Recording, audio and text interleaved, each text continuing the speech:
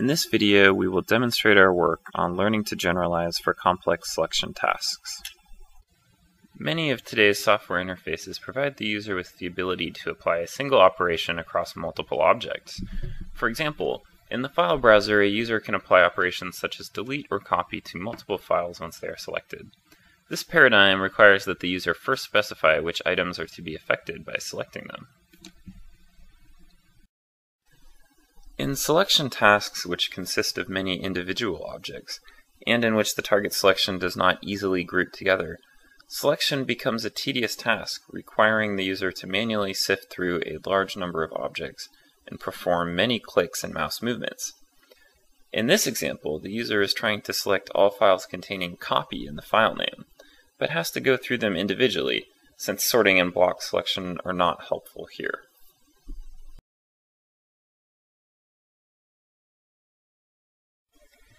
In order to help users with these complex selection tasks, we have been investigating new methods for smart selection in which the user provides positive and negative examples of objects to select, and the system attempts to correctly generalize to the intended selection. While we are not the first to work in the area of smart selection, our work is unique in that it uses data from many sessions and many users to learn the best way to generalize users' selections. To generalize selections at each instance of the user's input, we treat the items the user has selected or deselected as positive and negative examples, which are then used to train a classifier of boosted decision trees. This method provides a controllable level of complexity and robustness as described in our paper. Every time the user selects or deselects an item, the learner adds it to its set of labeled examples and retrains the classifier with the minimum level of complexity to correctly classify the examples. The process continues until the user completes the task. The problem, though, is that there are very few labeled examples to learn from.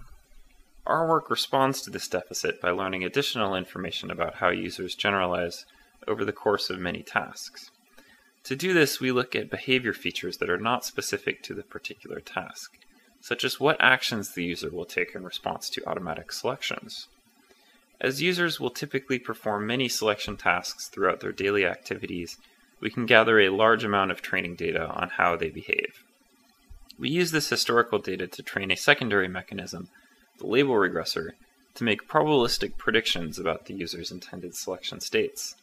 These predictions are then fed into the selection classifier, providing additional soft labels that augment the user's explicit selections and deselections. We now go through a detailed demonstration of our method. In this example, our goal is to select all the Perl files which do not contain backup in the title and copy them into a separate directory. After 2 files have been selected, the system attempts to generalize, but it has selected a few examples we did not want, so we deselect one of them, and it updates its predictions. We now provide another positive example, at which point we can quickly verify that the system has selected all the correct files.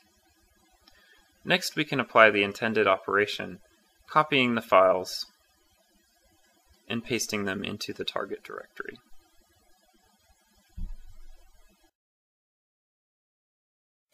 Thank you for your attention.